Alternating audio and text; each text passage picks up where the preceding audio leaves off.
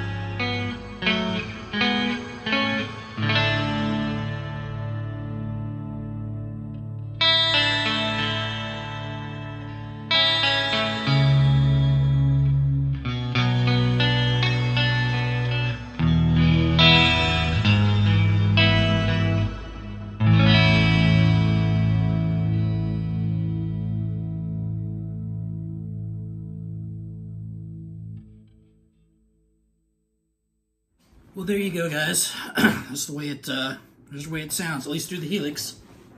I'll probably be plugging it into the Line 6 DT50 a little bit later tonight and just cranking and see what happens there and see how it sounds through a real tube amp. But I'm sure some of you noticed a little bit of string buzz. Well, you know, at least you guitar players out there probably noticed that. You know, the lower frets, there's a little bit of string buzz going on, but brand new strings. I'm sure once they're broken in, that'll probably go away.